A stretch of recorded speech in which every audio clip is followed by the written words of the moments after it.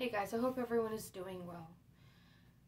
So I wrote this journal entry on May 3rd, 2023 at 10:52 p.m. I'm about to watch another episode of Friends, a show many people have assured me is overrated. It's not as if I don't see how a person could think it's overrated.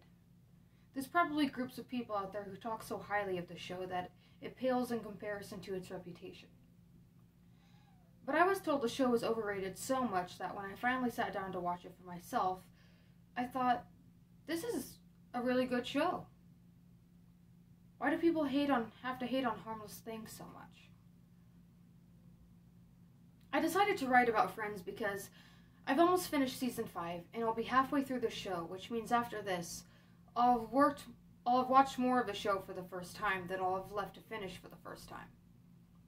The show Friends has meant so much to me these past few months because people talk so much of a breakup album, or a loved one's death grieving book, or a friendship movie, or something they do or watch or read or experience that either helps them through a hard time or adds positivity to an already good time. Well, the show Friends has been that for the first time in my life that has been singlehood.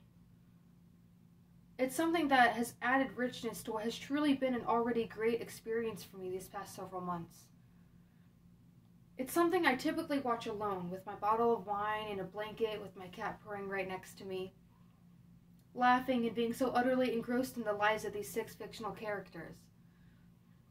It sounds cheesy, and I'm okay with it if it is. But I feel sometimes as if I'm the 6th friend, sitting there laughing and enjoying everything these characters have gone through together, seeing a part of me in each one of them.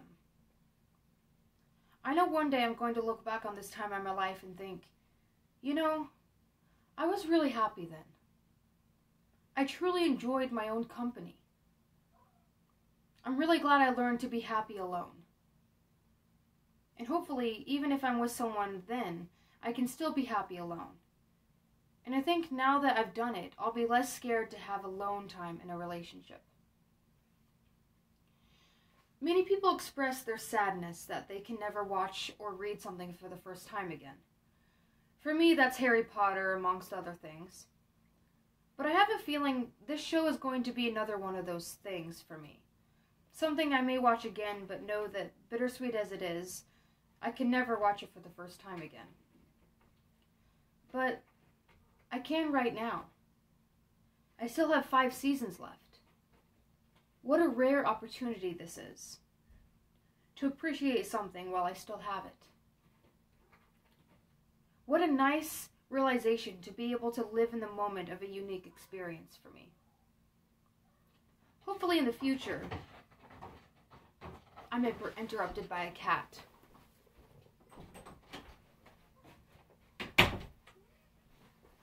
Sorry about that, guys. Hopefully in the future I'm not interrupted by a cat. Hopefully in the future I'll appreciate the show if I rewatch it. After all, if you think about it, it won't be the same person watching it. Not if I've done anything right. I'll just know what happens is all. But hopefully I still appreciate it. Only a fool thinks something isn't worth pursuing just because they know how it ends. Anywho, I think I've said enough on the subject for now. I've got a show to watch. So the journal entry speaks for itself for the most part. I'm actually on season 9 now, and I feel the same way about it. And all I have to say is I want to make this video so that one day I'm in a relationship, and I look back on this, and if there's any doubt in her mind that she learned to be happy alone, you did. You did.